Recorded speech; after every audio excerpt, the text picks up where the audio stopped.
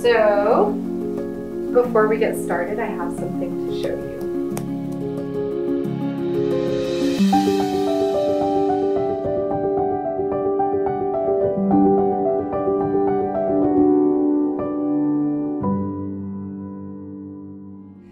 Cindy has a heart of gold. She focuses, not just on our students, but she is all about giving them access and independence and also helping them be included in the everyday lives here at school.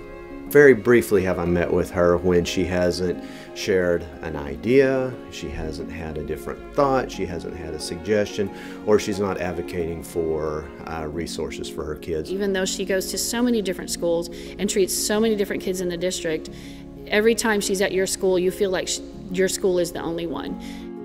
It's not even fair. Passion, energy, and love. I think those are three words that really describe her.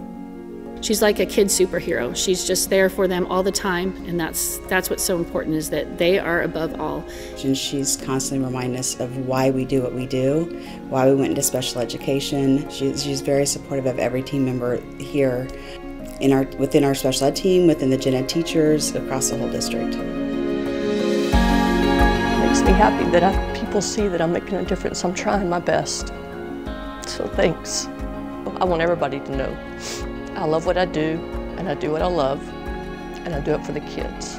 I don't do it for me, I don't do it for accolades. I do it because they deserve it.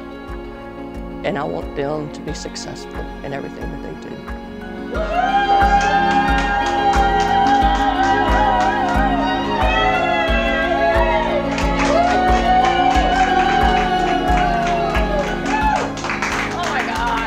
I'm not a hugger, you know. I'm not a hugger. High five.